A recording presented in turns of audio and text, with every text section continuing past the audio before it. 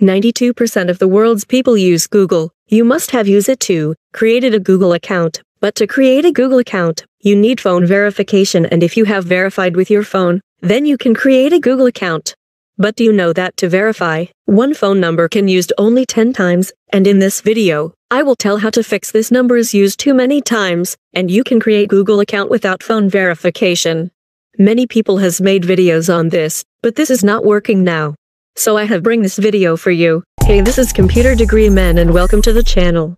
So, look, if I entered all the details and do next, entered the phone number too, then it will show this phone number is used too many times. So, if you want to create a new Google account without a phone number, then you have to on the phone verification in one of the Google accounts and enter the details. Then you have to open new device or incognito and sign in with that account.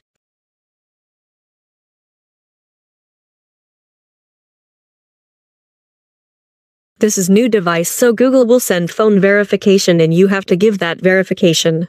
After sign in, you have to add other account, then click on create account for myself. After that you have to type all the details. As soon as you click on the next, then there will be no need to enter that phone number. Hope you like this video. If you, then don't forget to like, and for more videos like this, subscribe the channel. Share this video so other people also know about it. Till then, good, bye.